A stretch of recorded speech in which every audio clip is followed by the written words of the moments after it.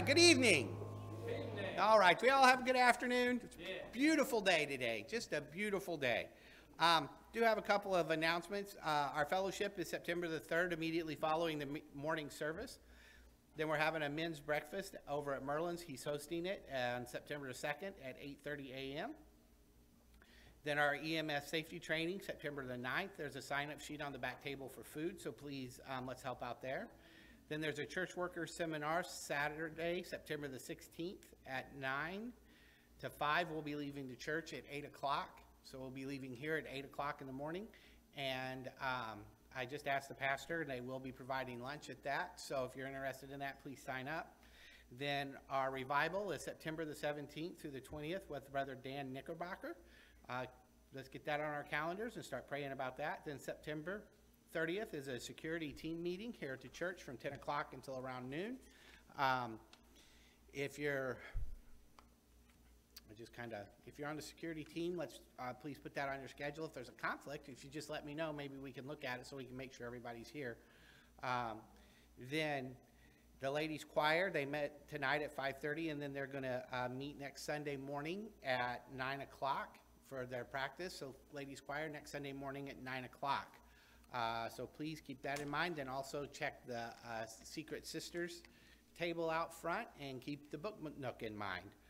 2 Timothy chapter 1 and verse 2, verse 7, it says, "For God hath not given us the spirit of fear, but of power and of love and of a sound mind." You know, when I read that this morning, I was looking at it, it says, "For God had not given us the spirit of fear." We're not supposed to be afraid, but because he's given us the power, but of power, the power of love and of a sound mind. And when I read that last part of a sound mind, you know, don't abuse what God's given us. That's right. You know, don't be arrogant. Don't be mean with it. Don't beat people over the head with your Bible, because God has given us the ability to work through him. So, and it talks of a sound mind or good judgment. Use good judgment. So if you stand as we open in prayer, I'm going to ask Brother Romero if he'll open us in prayer, please, and please remain standing for the first song.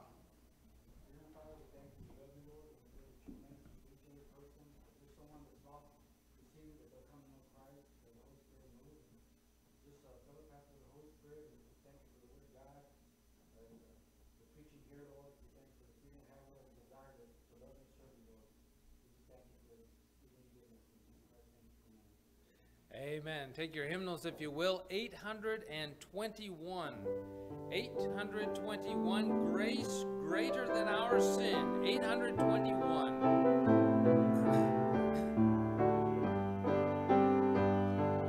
Marvelous grace of our loving Lord, grace that exceeds our sin and our guilt, yonder on Calvary's mount outpoured, there where the blood of the Lamb was spilled. Grace, grace, God's grace, grace that will pardon and cleanse within.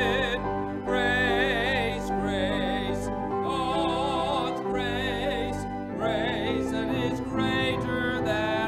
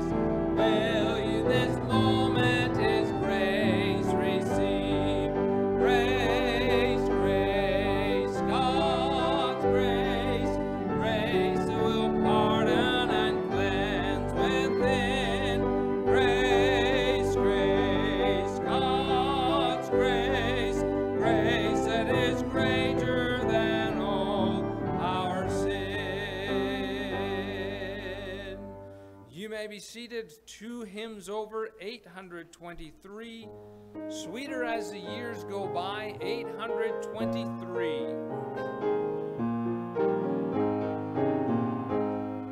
Of Jesus' love that sought me when I was lost in sin, of wondrous grace that brought me back to his fold again, of the heights and depths of mercy are deeper than the sea, and higher than the heaven my theme shall ever be. Sweeter as the years go by, sweeter as the years go by, richer, fuller, deeper, Jesus' love is sweeter, sweeter as the years go by. He trod in old Judea, life's pathway long ago.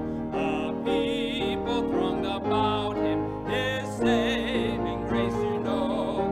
He healed the broken-hearted and caused the blind to see, and still his great heart yearneth in love for even me. Sweeter as the years go by, sweeter as the years go by, richer, fuller, deeper, Jesus' love is sweeter, sweeter as the years go by. 'Twas wondrous love which led him for us to suffer loss, to bear without a murmur the anguish of the cross. With saints redeemed in glory, let us our voices raise, till heaven and earth re-echo with our Redeemer's praise. Sweeter as the years go by, sweeter as the years go by, richer, fuller, deeper, Jesus' love is sweeter, sweeter as the years go by. And over to 830, 830, what sins are you talking about?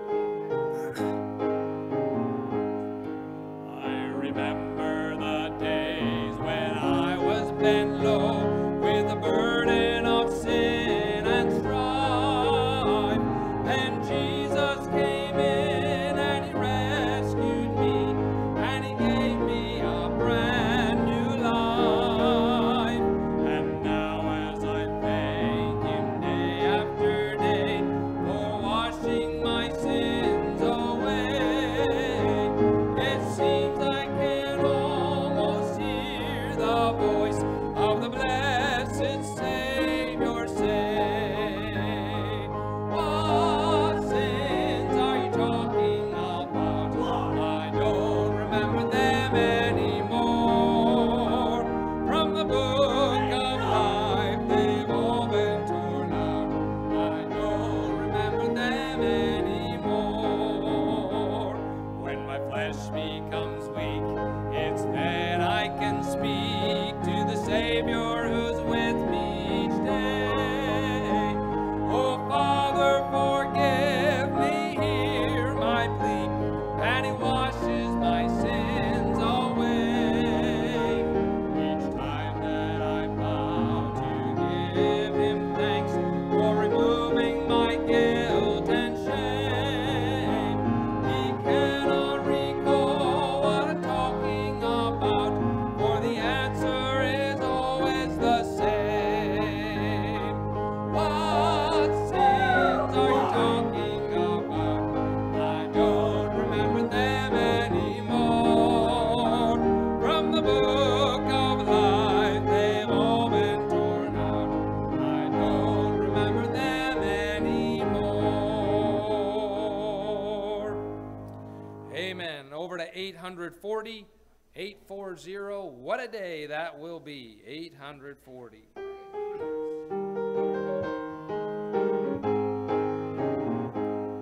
There is coming a day when no heartache shall come, no more clouds in the sky.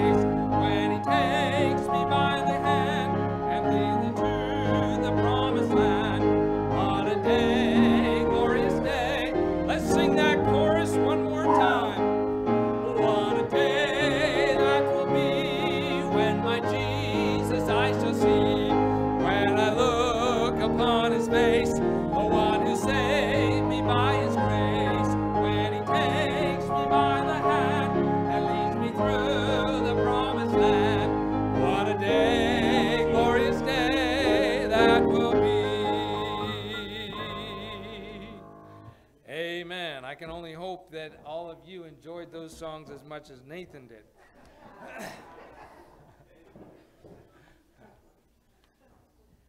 Amen. Thank you, ladies. I appreciate the accompaniment. 1 Peter chapter 2 tonight. 1 Peter chapter 2, just a couple verses, a few verses here, to pull out of the scripture a phrase that the Apostle Peter touches on here, and I want us to see. 1 Peter chapter 2, verse number 21, down to verse 25. 1 Peter chapter 2, verse 21, down to 25. For even hereunto were ye called, because Christ also suffered for us, leaving us an example that we should, and here's the phrase, follow his steps. Who did no sin, neither was guile found in his mouth, who, when he was reviled, reviled not again.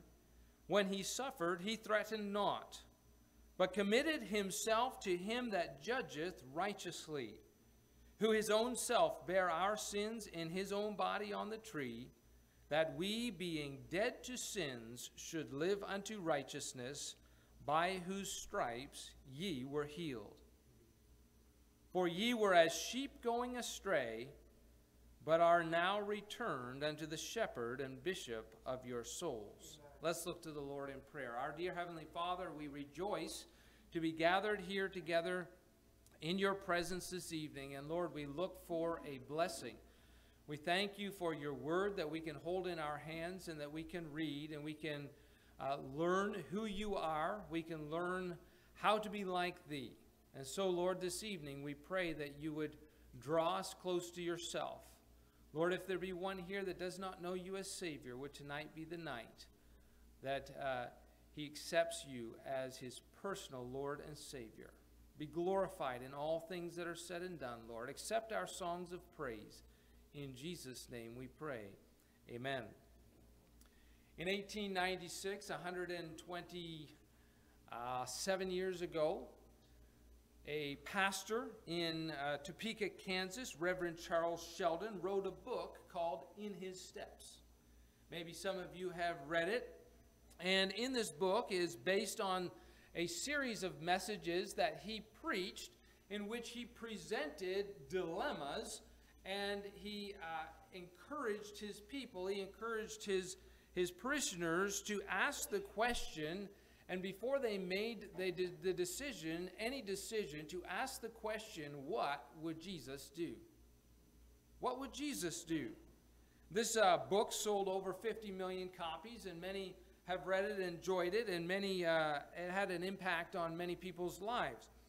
But as believers, we are commanded to walk in the steps of Jesus. We are commanded to follow his steps. And we are empowered by the Holy Spirit living within to follow his example that he left for us. The testimony of the Lord Jesus Christ while he was here on earth is that people's lives were changed. And people's lives ought to be changed when we are around them because of the witness of the Holy Spirit dwelling within. His example was perfect. He did no sin, verse 22.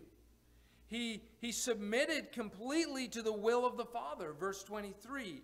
He gave his life to save every one of us. He gave his life because we cannot do anything to gain our own salvation. There is nothing that we can do that would subtract from the sins that we have already done, and those sins are keeping us out of heaven. So he came down and did what we could not do. He gave his own life, who his own self bare our sins in his own body on the tree, that we, being dead to sins, a dead person cannot rise unless somebody gives them life. And that is what the Lord Jesus Christ did when we were dead to sins, who should live unto righteousness, by whose stripes ye were healed. It is the blood of the Lord Jesus Christ that saves us from sin. And Peter tells us that now that the Lord Jesus Christ has gone back to heaven, he He is interceding there for us, and he is calling us. That's what verse 21 says. Hereunto we were called. Ye were called. We have a calling to follow in his steps. He left us an example to follow. You've probably heard the old idiom at one point or other, do not, before you judge a man, walk a mile in his shoes. Interestingly enough, before the Lord Jesus Christ comes to judge the earth in the final day, he came to walk a mile in our shoes. He came to live and to experience and to show us an example that we should walk in his steps. Before he came in to judge. He came in human flesh with human temptations and the troubles that I face and the troubles that you face, he faced. And yet there was no sin found in him, neither was guile found in his mouth. He was reviled, and he reviled not again. He suffered, but he did not threaten those that came to hurt him. And in the end, he died for the love that he had for me and for you. And now you and I are called to follow in his steps. Now realize something here. The Apostle Peter is not writing to a happy, flourishing church that had no trouble. He is writing to a first century church that was suffering persecution daily. He is writing to Christians. Many of the early Christians not only experienced persecution, but in walking in the steps of Christ, they also walked in the death that Christ Jesus experienced. A very similar one. Peter, the disciple Peter, the disciple Simeon, and the disciple Andrew were all crucified. In fact, all of the disciples suffered similar. Matthew was slain in Ethiopia. James was beheaded by Herod. Philip was crucified and stoned. Bartholomew was flayed alive. Thomas was pierced with lances. James the Less was thrown from the temple and beaten to death. Jude was shot to death with arrows. Stephen and Matthias were stoned to death. Mark was dragged through the streets. Luke was hanged, and Paul was beheaded. Now, I don't say all of this to say that if you don't die this way, that you're not following in his steps. That's not my point at all. My point is that the Apostle Peter is not glibly saying, you need to walk in his steps as he's living this glorious life. No, he's suffering along with the way that Jesus suffered as he is walking in the steps of Christ. I want to see us to see where Peter is coming from. It is not a light thing that he is commanding us. He says it's a calling. You need to be dedicated to it. You need to give yourself to it, give your life to it. We are called to follow Christ, and it will take dedication. The disciples showed by their lives and their death that they indeed were dedicated to this very thing, following in his steps. You know, in following the Lord Jesus Christ, we are not only living in obedience to his will, but the Bible says that we are being conformed into his image. Conformed into his image.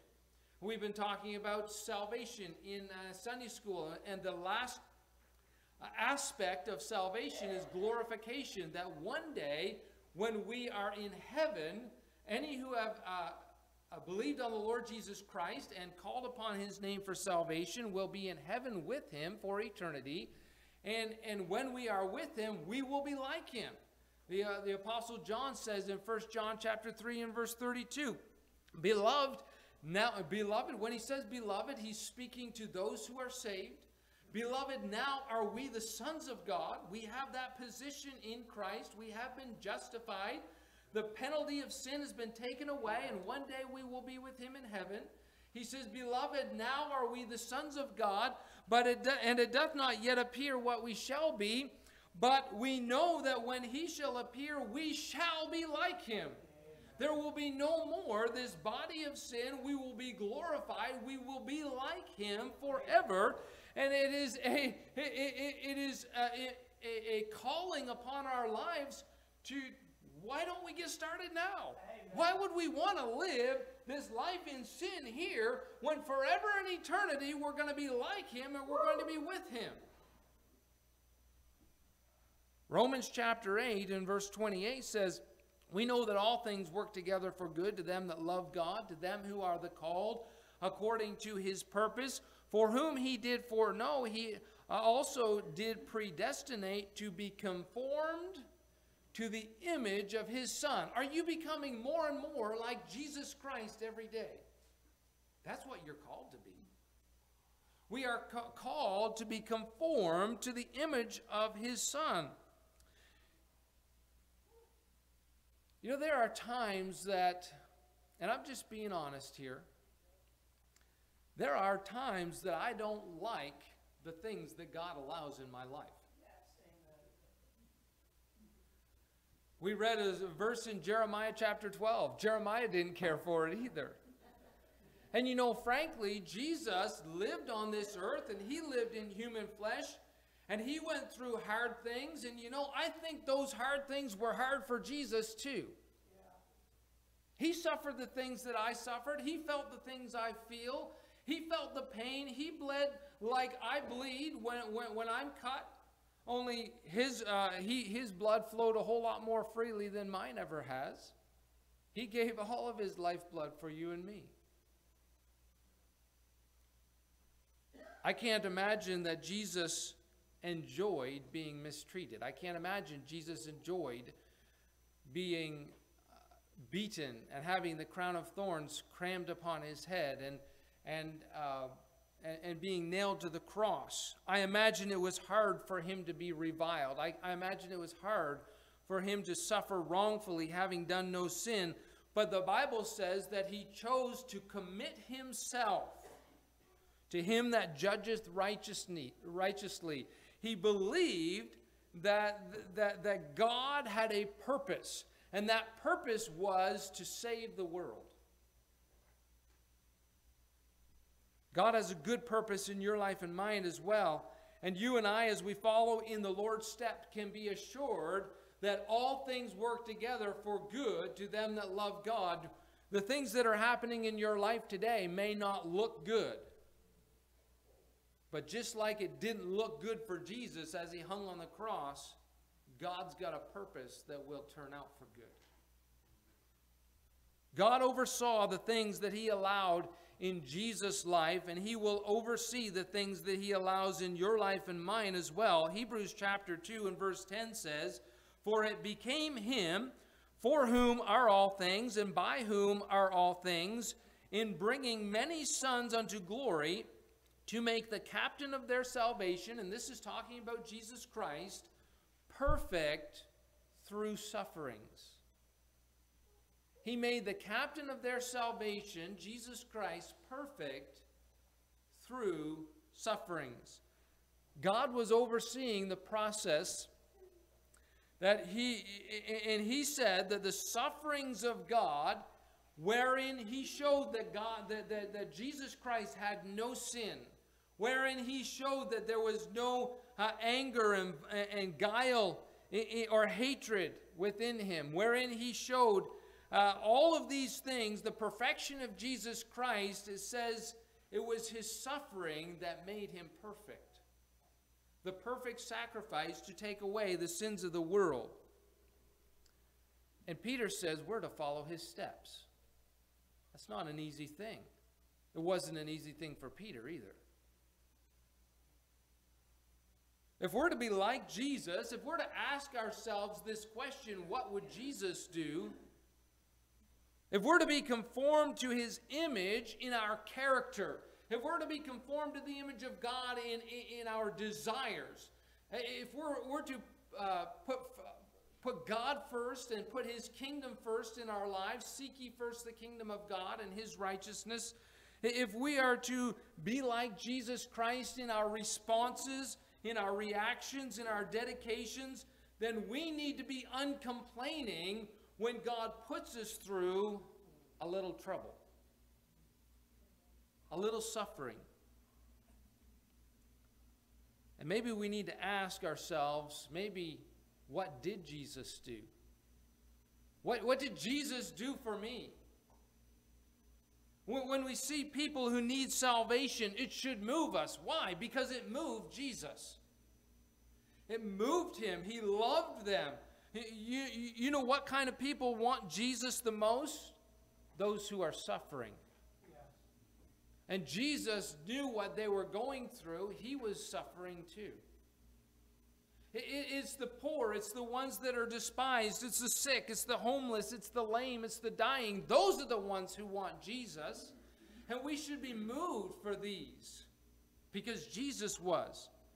You know, naturally, we want to be, we want to speak to and witness to those who are clean and they look like they have some money, that maybe they'll be able to give back a little bit.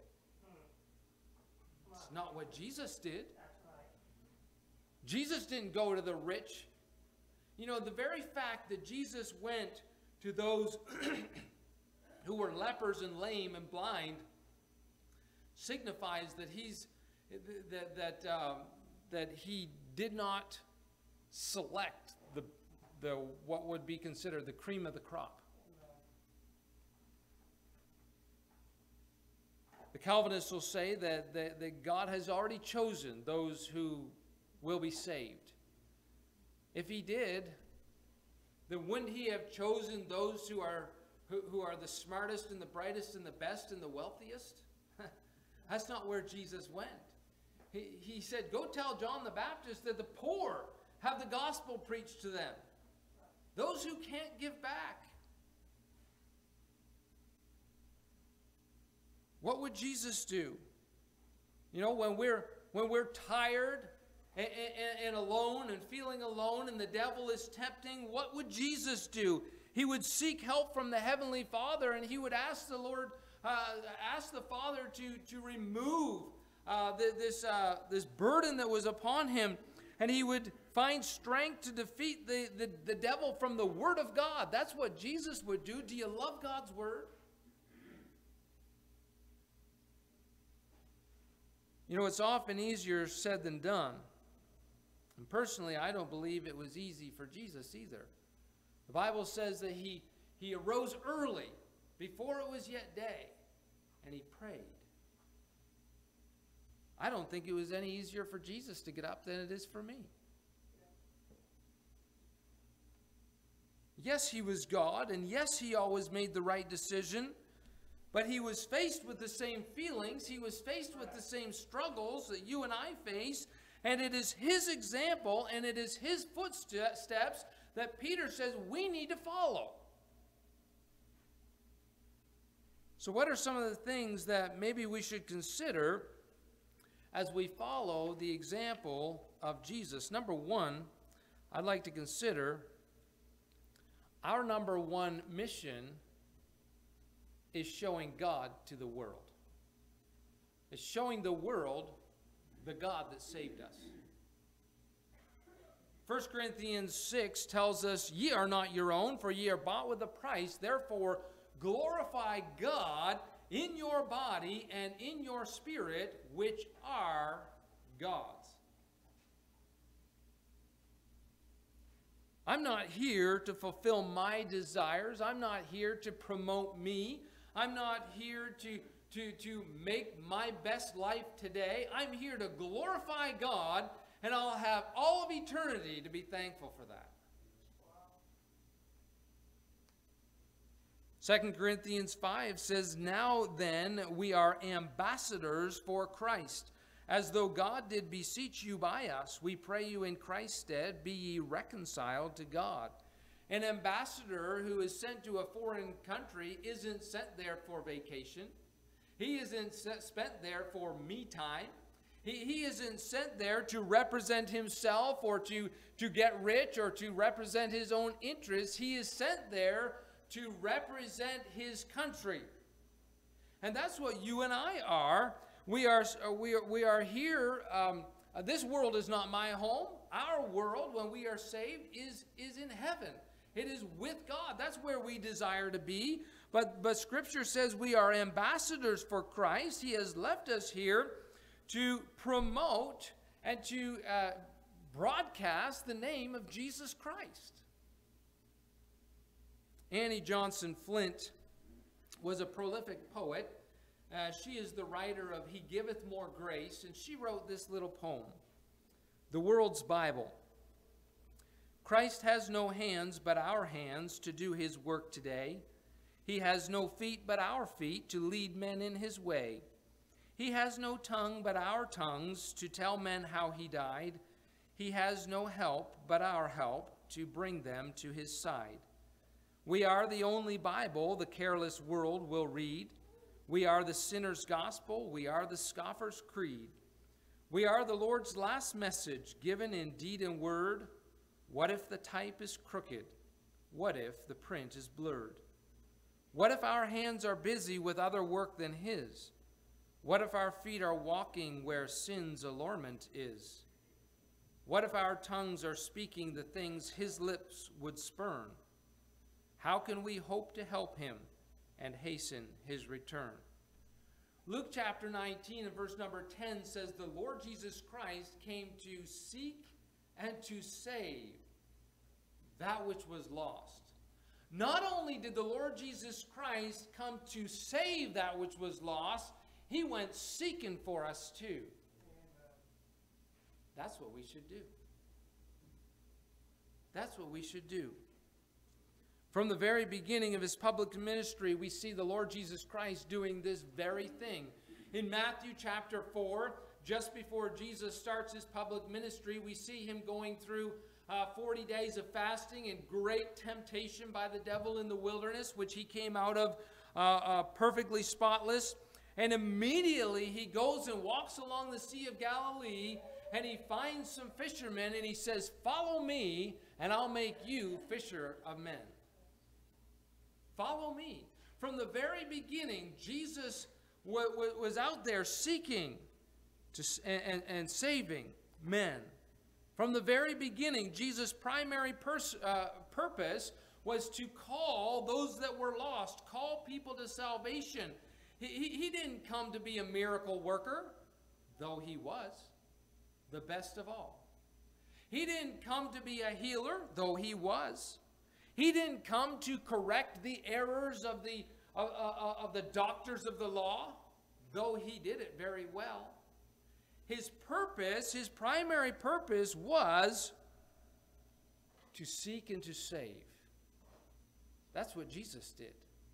Number one, our mission is showing Christ to the world. Number two, if I am to be like Jesus, I need to get to know Jesus. If I am to be like him, I need to get to know him.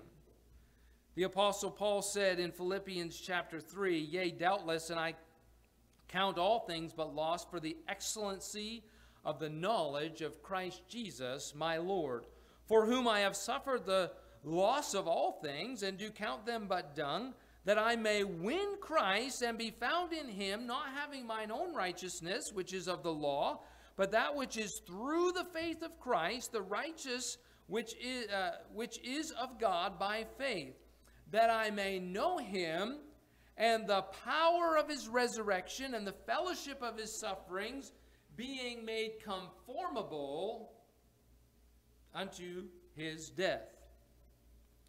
When actors and actresses get a new role, when they are going to play a part in a movie or a play, they study the person that they are going to be representing, that role that they are going to be representing.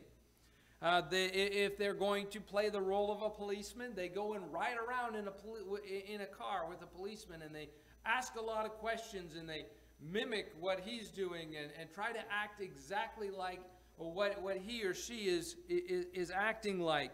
If it is the story of a person's life and that person is still alive, they go and spend time with that person and ask them questions, and if it's somebody that has passed away, they read books about and try to get into the life of that person. They want to become so much like that person that when you watch the movie, you believe that's who they are. If I am to be like the Lord Jesus Christ, I need to get to know him. I need to spend some time with him. I need to read about him, and I need to read of him, and I need to read his book. I need to get in there. I need to know what he has written for my admonition. I need to discover the power that of his resurrection. I need to discover the fellowship of his sufferings. I won't get to know him from a depiction of some Hollywood movie somewhere. It never will happen. I knew a guy a few years ago, and he said that he is saved. I have no reason to question his salvation. But one of the things that startled me was that he had never read the Bible. He had never picked up the Bible to read it. And we would sit down every now and again, and we would have a chat, and he would always want to talk about religion. And he would tell me about this movie of Daniel that he had watched, or this movie of Noah that he had watched, or the crucifixion, how wonderful it was, and how he couldn't believe that this or that actually happened. And I'd have to say, brother, that didn't happen.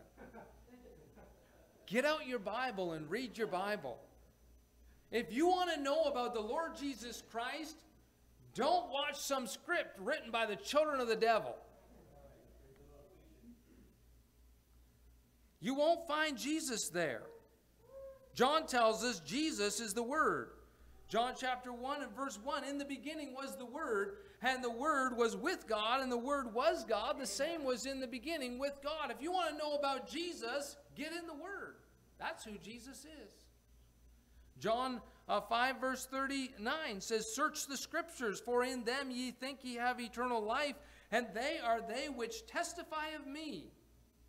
Luke chapter 24 says that Jesus began at Moses and the prophets and expounded unto them in all the Scriptures the things concerning himself. To know your Bible is to know Jesus. We ought to know our Bibles. We ought to be able to give answers to them which have questions. Number three, I can't be like Christ and be like the world too. I can't be like Christ and be like the world too. You know, who I follow will determine where I end up. And I use this picture oftentimes. The reason people go to hell is because they're following the devil. You turn your direction 180 and you follow the Lord Jesus Christ, and you'll end up where he is. You must make a choice which path you are going on. When you drive up here to the toll road, one way goes to Detroit and one way goes to Chicago, and you've got to make a decision which one you want to go to, because you can't go to both.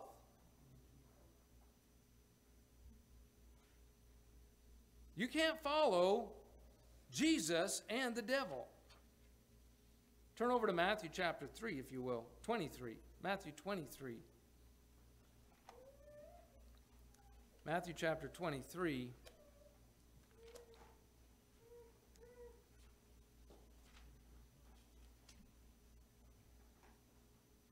Then spake Jesus to the multitude and to his disciples, saying, the scribes and the Pharisees sit in Moses' seat. All therefore whatsoever they bid you observe, that observe and do, but do ye not. he says, observe the law, but don't follow these guys. But do ye not after their works, for they say and do not. For they bind heavy burdens and grievous to be borne, and lay them on men's shoulders, but they themselves will not move them with one of their fingers. But all their works they do for to be seen of men. They make broad their phylacteries, and enlarge the borders of their garments, and love the uppermost rooms at feasts, and the chief seats in the synagogues, and greetings in the market, and to be called of men, Rabbi, Rabbi. But be ye not called Rabbi, for one is your master, even Christ, and all ye are brethren.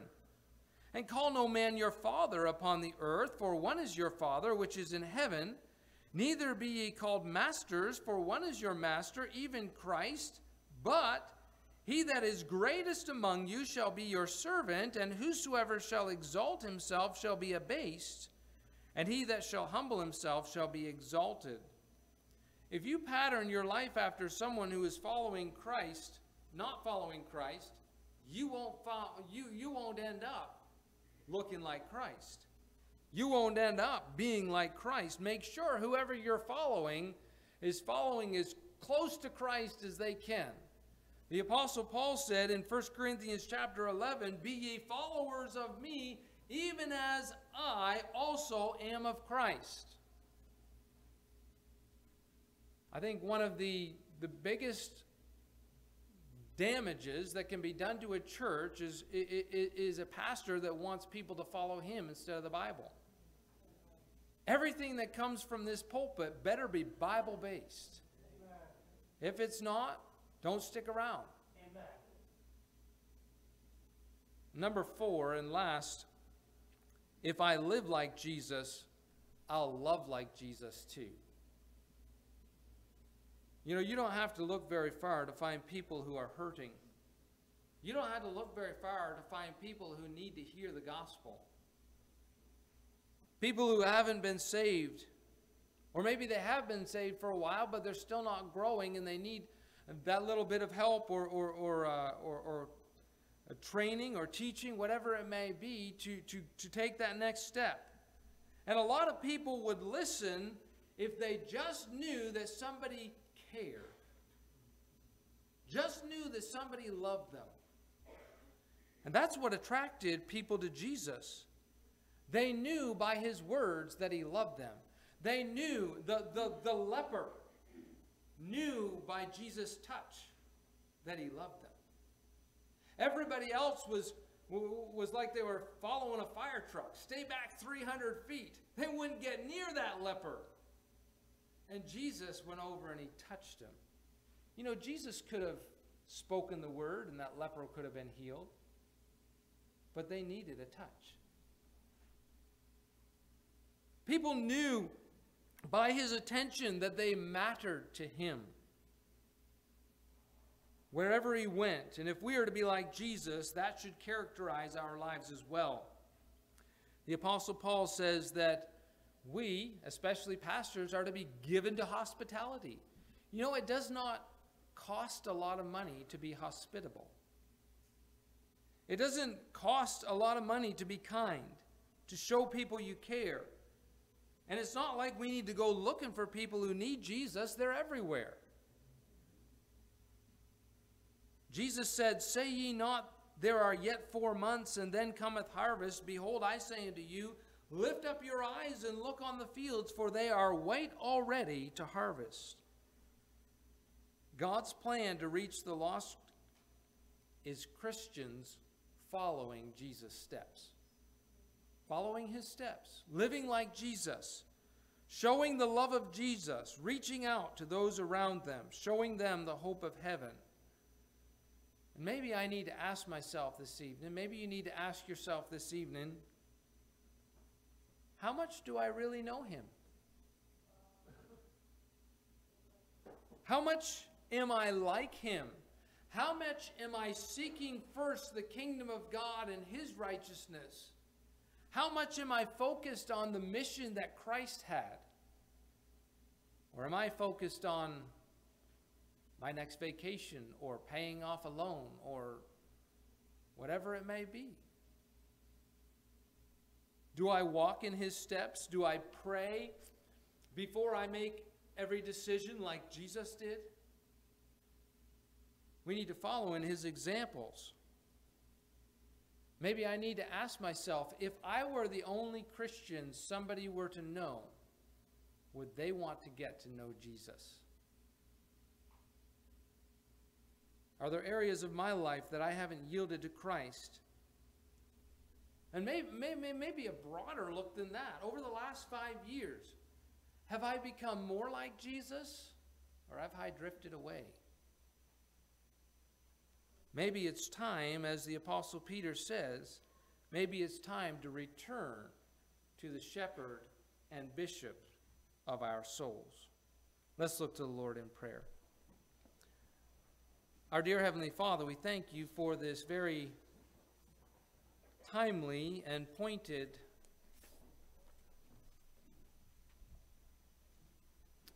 calling, command that you have given us to walk in the steps of Jesus. Lord, we desire that we would be a lighthouse in this world. We desire that many would come and desire to have what we have received, salvation through your blood. Be glorified, Lord, in this time of prayer, we pray. As heads are bowed and our eyes are closed this evening, have you made this calling yours? Have you made it your mission that you're going to be conformed to the image of the Lord Jesus Christ? The altar is open in the front of the church. If you want to get alone with the Lord and just spend some time with Him and thank Him for what He's done in your life, the altar is open. Would you come and pray?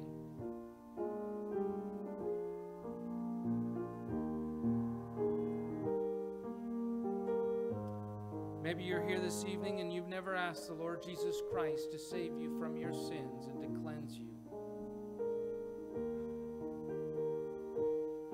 to restore that broken fellowship, broken by sin. Can I ask you, have you asked the Lord Jesus Christ to save you? Have you believed on the name of the Lord Jesus Christ and called unto Him and said, Lord, I'm not doing anything good that will get me to heaven. There's nothing good that I can do. But I believe that you came and you died for my sins.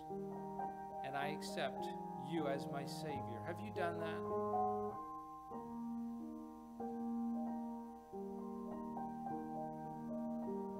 If you've done that, you know that you have eternal, what we call eternal security. You're eternally saved. You cannot be taken away from you. Is that you?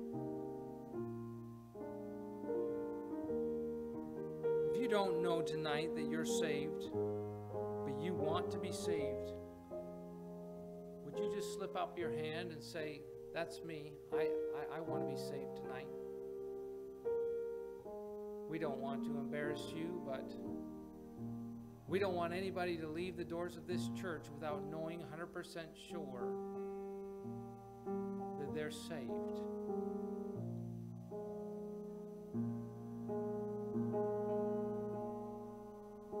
If you're a young man, a man will speak to you so that you're comfortable. If you're a young lady, a lady can speak to you. We don't want you to leave the doors of this church without knowing 100% sure. I'm saved and I know it. I've accepted the Lord Jesus Christ. Some are still praying tonight.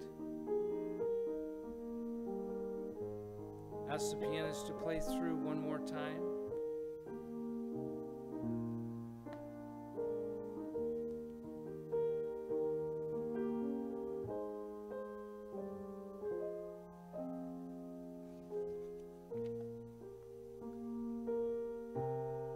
836 for our last song, if you will. Stand with me if you're able. 836.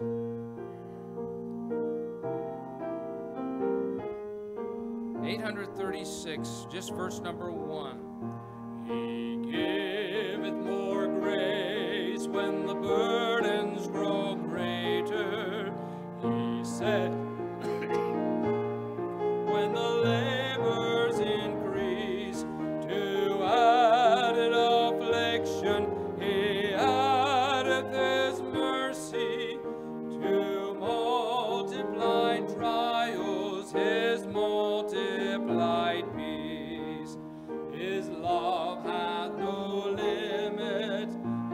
faith has no measure, his power hath no boundary known unto men. For out of his infinite riches in Jesus, he giveth and giveth and giveth again. Let's close in prayer. Our dear Heavenly Father, we thank you for your word. Help us to draw closer to thee and to follow in your steps. Be with us, Lord, in this week. Help us to have an opportunity to tell somebody about you. Be glorified, we pray, in Jesus' name. Amen. Thank you. You are dismissed. The Lord be with you.